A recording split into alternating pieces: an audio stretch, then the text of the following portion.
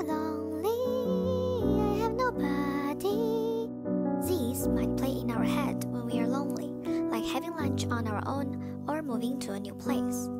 The worldwide statistics show that chronic loneliness is affecting people from different countries and of all ages. So, it is important for us to get a clear understanding of the hazards of loneliness, how human body is influenced by loneliness. The first thing is that loneliness will turn the human body to an alert mode.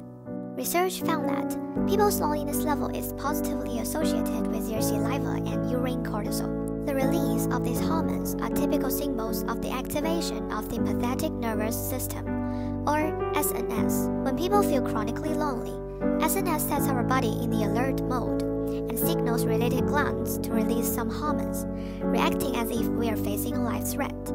Chronic loneliness will also influence people's immune system.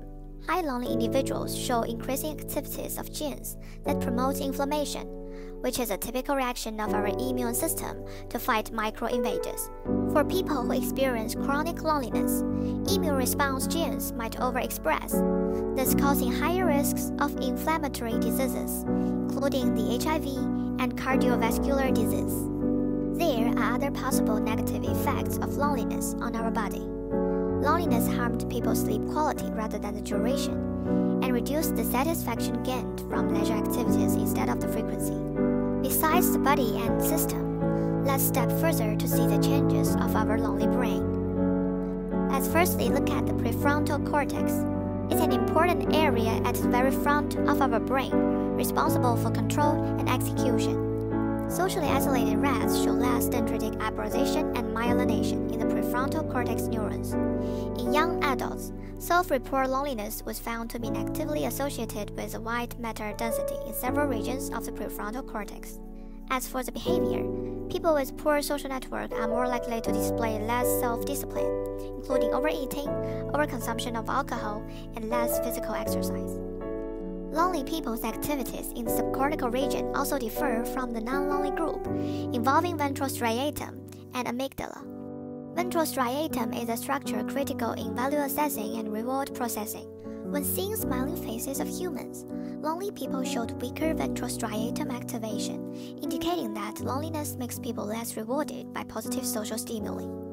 Another related structure is amygdala, which plays an important role in emotion processing and social functioning.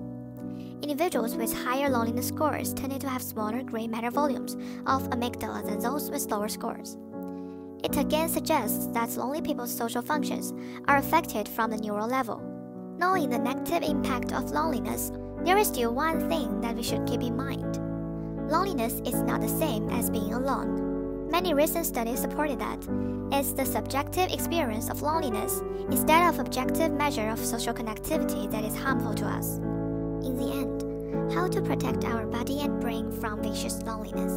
So far, one recognized method is the cognitive behavioral therapy, or CBT. The idea of CBT is to shift people's attention and interpretation of social situations in a more positive direction. Next time when we fall into a constant state of loneliness, think about our poor brain and body being slowly corroded. Find someone you trust to talk about your negative thinking. Find a therapist to help you adjust the maladaptive social cognitions. Be aware of the harm that loneliness does and take actions to save our lonely brain and body.